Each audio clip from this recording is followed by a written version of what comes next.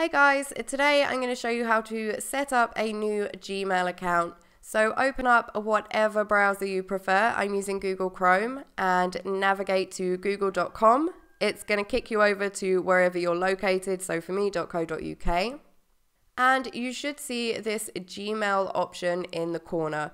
If not, you can use the search box to just search for Gmail and go from there.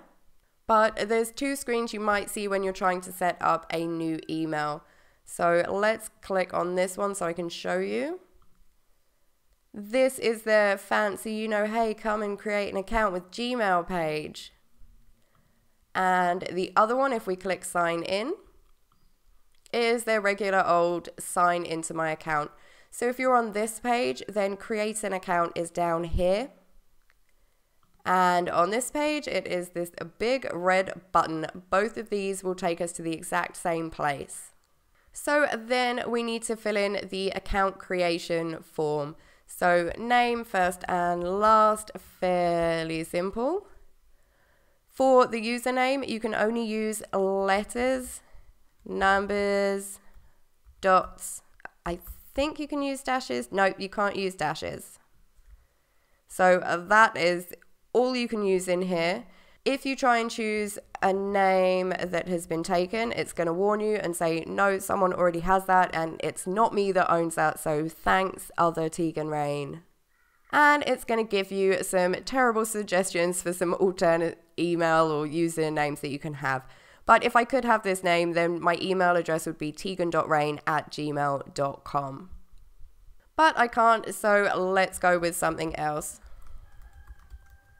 So with the capitalization, it is something to keep in mind because for your actual email address, this will all be lowercased. Like Gmail just it ignores any kind of capitalization in your email address.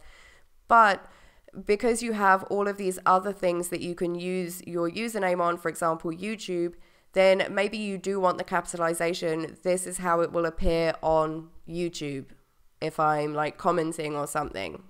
So if you want capitalization or anything, put it in there when you're creating your initial account. For the password, they don't give us too many rules, just use at least 8 characters. I would advise going for something a bit more secure and putting some numbers and things like that in there, but it's up to you. They do have this little strength indicator that's going to tell you how strong your password is. So, aim to get a good score on that. Then we just pop our password in again to confirm that we didn't make a typo. Unfortunately, Google does think that it needs your birthday. I'm not sure why they've decided to make that a required field, but there you go. Same for gender. So they do have an other option if you don't identify as male or female, but again, they require it for some reason.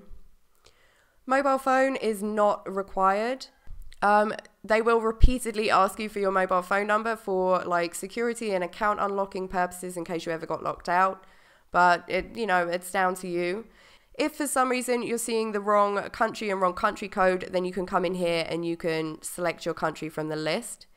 You can set up another email address, so an email address that you already own, so that if you got locked out of this account, they would have, another email address that they could verify that it's you trying to get into your account. You've just forgotten your password or whatever.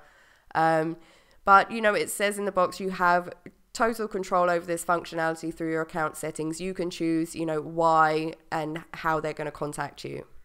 And then finally, location. Again, if this is not set correctly for you, then just open up the drop down and choose wherever you are. Then we're going to hit next step. So then we get the privacy and terms and conditions, and obviously you should always read through this.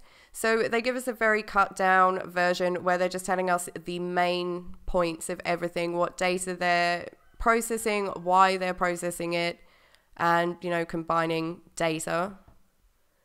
You can click these links to go and view the full terms of service, the full privacy policy and things, which obviously you always should do before you agree to things. But I am going to hit I agree. And that is it. Your new email address is blah, blah, blah. And you can see that it has lowercased it. But here where Google Chrome wants to save it, you can see that capitalization.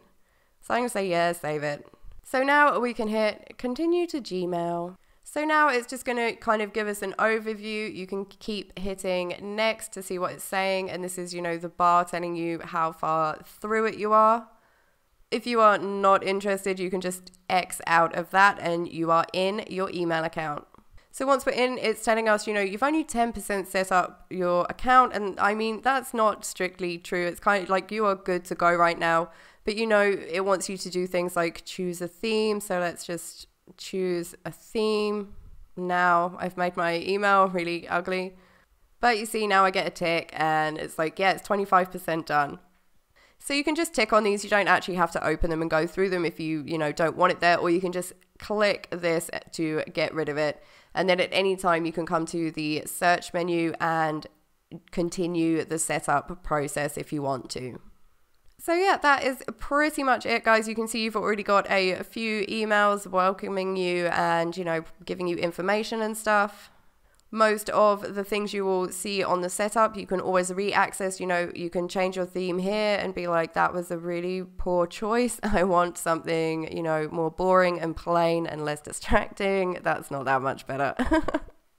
But yeah, so that is it. You are ready to go. You're ready to use your new email account to give out your email address to anyone you want to. I hope this was helpful, guys, and I will see you in the next video. Enjoy your new email account.